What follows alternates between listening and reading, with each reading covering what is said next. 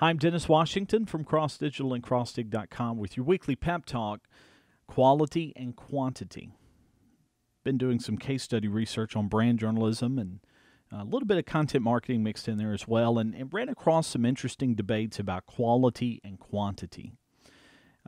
Some of the people, especially in the content marketing world, firmly believe in the power of quantity, the number. They believe at this point you've got to swarm the internet with as much quantity of content as you can. It may not meet your highest quality standards, but if it's good enough, it'll get engagement, brand awareness, and the rest will take care of itself. Then there's other people that say, hey, look, the quality's got to trump the quantity. If it doesn't meet your business standards, you've got an issue. And I'm more in that line. I'm more of the quality type person. Having said that, if your quality standards are so high that you can only post once a year, then there's an issue there. You're not pushing yourself enough to try to engage your customers on a more frequent basis. I do believe that there needs to be at least a minimum set of quantity. Depending on your business, everybody's business is different. Some business industries are going to require a higher quantity standard than others, and we all have limitations in our businesses and our staffing and that kind of thing. But if your customers demand content from you on a frequent basis, on a weekly basis, on even a daily basis on some of these larger businesses, then you need to put the people in place to be able to make that happen. Don't try to do it all yourself. Kind of a separate conversation there, but ultimately, in the end, your customers, and you're going to know this, the better you know your target audience, the better you're going to know their needs. And if their needs require daily interaction, then you need to put the staffing in place to make that happen. But don't sacrifice the quality. Don't just say, okay, I'm going to have to do it all myself, so I'm just going to throw something out there every day just to try to engage them. You're going to burn yourself out. The quality of the work's going to suffer. You need to get more people in place to be able to meet the standards that you think, the quantity standards you think. Don't let quality suffer just to reach your quantity needs.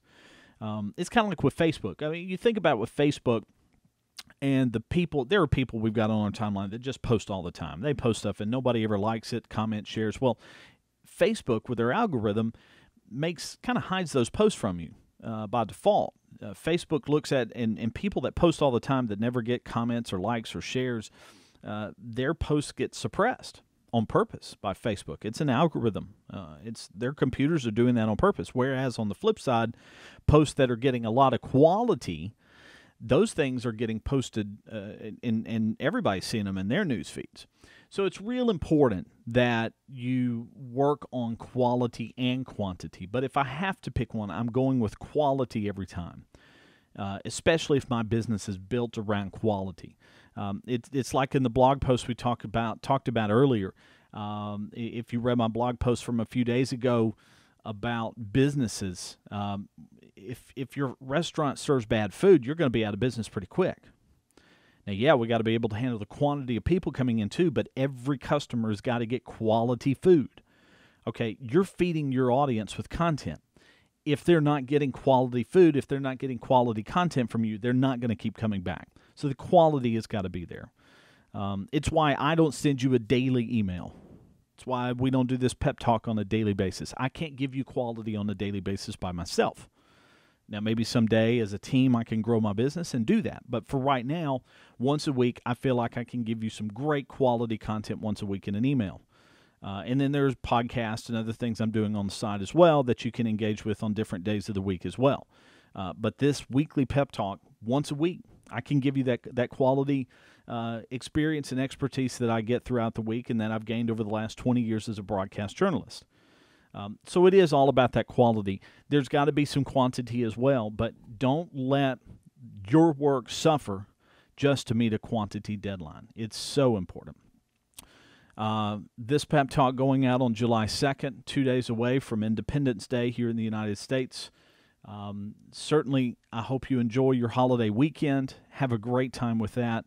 I'll be taking some time with my family as well. In fact, you will get a pep talk from me next week, but it will be pre-recorded because next week I'll be off with my kids for our annual trip to church camp. So looking forward to that. Some quality time for my brain to be able to relax to help you out there as well. But I want to make sure you're still getting fed once a week, so I'm going to get you something for next week that I think you'll be really interested in, including there will be a podcast posting next week on Tuesday with an interview I recently did with Dale Jenkins about writing and social media that I think will be very, very beneficial to you. So I hope you check that out. That will be on Tuesday, the week before, on July 9th, the week before the next, or day before the next Pep Talk comes out. So enjoy that. Looking forward to sharing that with you in the coming days. And focus on the quality as well as the quantity is important too, but focus on the quality. It will do wonders for your business down the road. I'm Dennis Washington with this week's Weekly Pep Talk from Cross Digital and CrossDig.com.